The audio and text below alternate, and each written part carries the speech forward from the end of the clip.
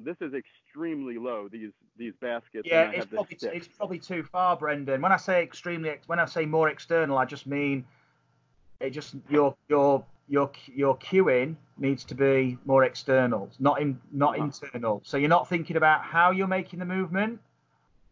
So if you could bring that alignment stick, you could bring that closer to you, and use something like 3-iron or a 4-iron. Yeah, this is an 8-iron, so I'll switch to a 4-iron. And then the task is to hit the ball, and you could say you can change. You can yeah, I can see it now. So you could say we want to hit the ball maybe, I don't know, 20 yards. It's like just a little pitch, a little chip almost. So much shorter swing, and it's got to launch, and it's got to fly underneath. It's got to fly underneath. Okay, so it did pretty good because that was awesome. That was awesome. Attempt. But I as usual when I get a golf lesson, so you told me to fly at 20 yards. I flew at about 80. So all right, just 20 yards underneath this stick here. Yeah. And so now we've got a challenge point that is quite high. We've got failure, but we've got feedback. So what you're doing is hitting the ball too much. Now, this is the coach's job to start to shift attention and because the other thing, and I'm sure you would get to this, but the other thing that I've noticed with this leading through impact that's so important, that like basically I would say 99% of the players in the Hall of Fame are doing. They're not like this at impact, there's some degree of this. Anyway, so I've noticed that right up to about 80% swing, like I have it pretty good. Yeah. So like in chips, pitches, even in 3/4 knockdowns, I have it pretty good. It's when I'm like trying to hit it, pretty full. That's when it starts to get the cart starts to go in front of the horse, so to speak. So what you could do, if you've got a towel, you can place a towel underneath the driving range mat, so you can slope the mat. So you've got a mat that's sloping to downhill slope. So you're sloping down towards something under there. That's extreme. It's a little big, but we get the point. Yeah. So, but at least that's gonna mess up my that'll get my feet going. I don't know if the ball's gonna stay on that slope, but well, the ball will be on the flat, but I'll be on the slope. But so I'm on this slope. Yeah, and I'd also put the ball on the slope, so I'd have the ball on the slope too. So there's a downward feeling. Yeah. Okay, I can do that. Hold on, this will work. All right, so that's a near perfect slope there down. Yeah, that's awesome. Yeah, it's and so we're starting off with a very low lofted club, which is it's going to be pretty easy to hit the ball underneath. Yeah. Got it. Awesome. Okay. And then just little chip shots to start with, to just feeling the ball, just getting the strike. So that wasn't a chip shot, but that was really good. But I always do that. All right, yeah. Let me back off. That's fine. So yeah, we're just gonna.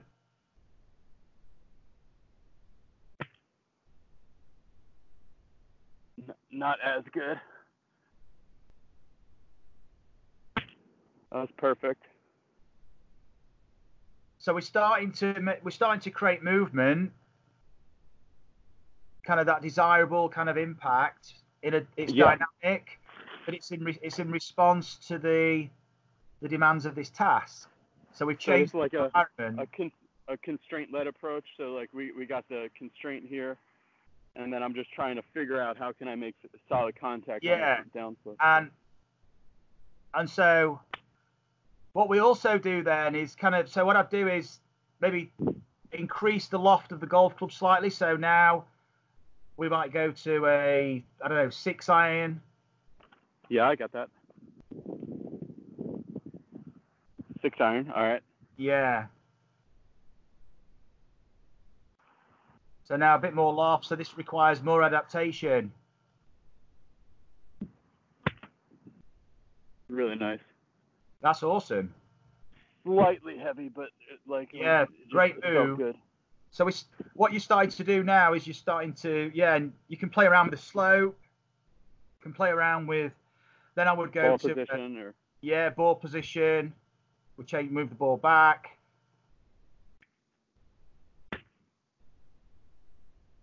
I mean, what I'd also do is a few practice swings with if you kind of shift an imaginary ball position and just move the ball further forward in the stance. So now you've got to in the stance, and now you've got to hit it down underneath.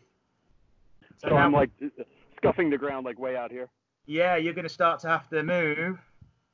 And I'd do this probably off a level lie though, Brendan, to be honest. I'd probably use a level lie so you could move. So, and then you would be scuffing the ground kind of in line with that's it. But trying to play the draw swing. So trying to play a draw shot with it. So. Okay. So those are kind of counter indicated things like the super forward ball position, but then play a draw. Yeah. So it's real. Now you're going to have to start to shift the body in a certain way. You're going to have to shift quite excessively to move the low point to get the strike. Feels pretty good. Yeah, and so you're starting to move differently in relation to those environmental constraints, and also what you're trying to achieve here. We're trying to visualize, if you like, that ball flight. And then we need to lengthen the swing. Yeah. Now, what I might do is I might lift the bar slightly, because as you start to increase the club head speed, you're probably going to increase the launch. And so you might. I took the bar away. We're still doing this, trying to get it under the bar. Yeah, I might raise the bar. When you start to increase the swing, we might raise the bar a little bit, but. Oh, so good. Now, what I'd also do, I'd do some one-handed swings, some right-handed swings.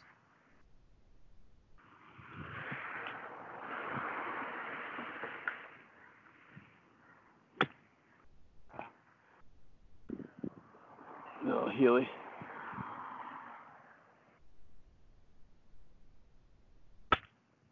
Cool. Okay. And then what we do now is what I would do from here is I'd go back to a level lie. So if we just pull everything out of the range mat, sorry, Brendan. No, it's fine.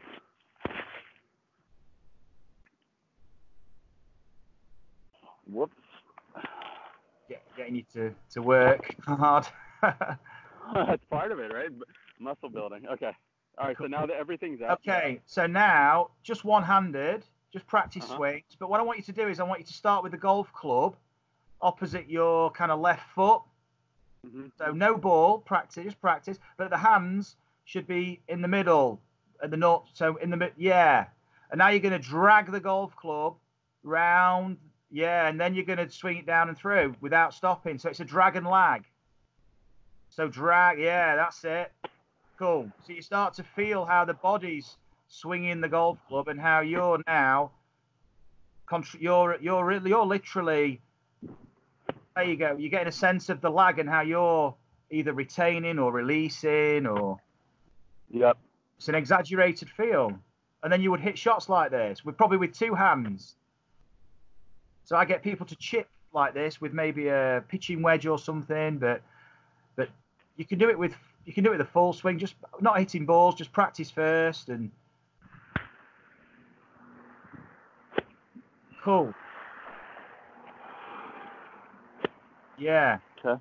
And then go to you could go with the ball if you like. I'd move the ball into maybe a more central position. Maybe that's it. But you're gonna drag from there, and then you're gonna hit it underneath. Just only a half, 3/4 swing. Pretty good. I broke my stick, but that's okay. Oh, have you? Sorry. Well, I mean that shows that the stick's only like a foot off the ground, so that shows that I did it pretty good because I was a foot off the ground with it. Okay. Okay, so I'm going. That's pretty pure. Low fade. and then address the ball normally and just see how that feels with it from a normal position.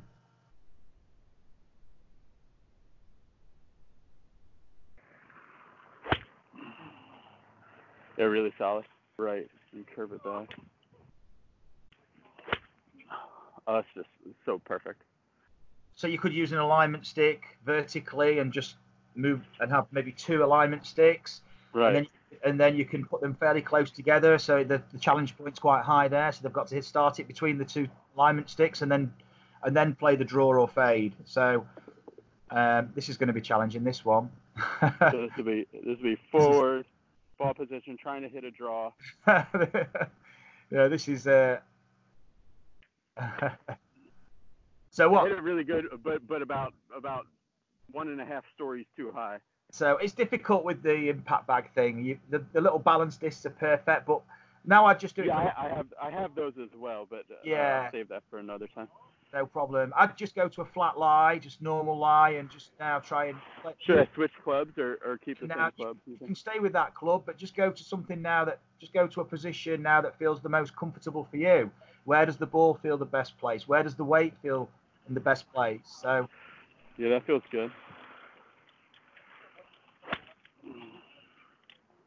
That's a great shot. Probably, I know that just from the height of it, that I probably had the water skier ahead of the boat a little bit, so to speak.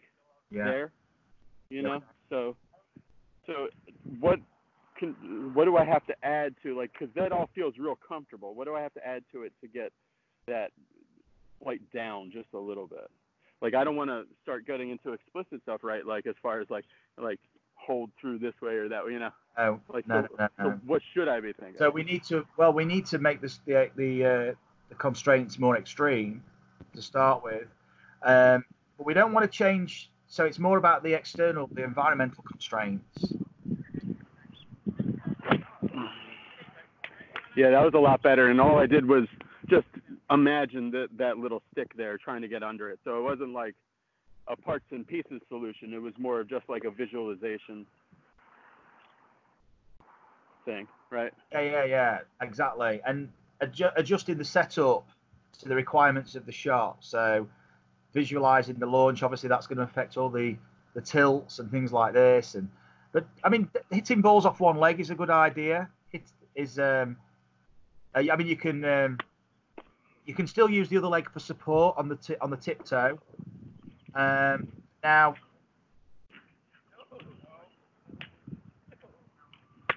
Okay. So I can definitely feel my brain sweating to try to figure out these different shots. Definitely with the right leg. So if you try the right leg again with the left leg on his tiptoe there, just on the tiptoe, just for support there. But to get that 9 iron to go low now, that's when you start to you have to work hard. Yeah, that wasn't low. It was somewhat solid, but not low. Let me try that again. All right. How's that ball position look? All right. Yeah. That's good. That's better. And then you move to 2 feet. Also, you need to experience what it is like to go slightly higher, and also we need to know what it's like when there's more release. We need to. So we're not just working on this. Oh, right. We need to vary the amount of release. So. Okay, so now I'll try to hit like a Ian Poulter kind of high one. Yeah. Oh yeah, sky high. And then we can start to move to kind of fading the ball too. So trying to, in golfing terms, kind of holding the face, especially with quite a lot of. I mean, we may drop the loft, but we can stick with 9 iron and just try and hit low cuts. That was good, but the start line was not good. Oh, my stick got launched out there somehow. And then you can start to change the ground again and go to a downhill slope, trying to hit low cuts, and that's severe. Like pursed lips, like a pressure valve. Yeah, that was a great shot. now you've got some kind of other attachment to this that is a kind of a measuring gauge, a kind of a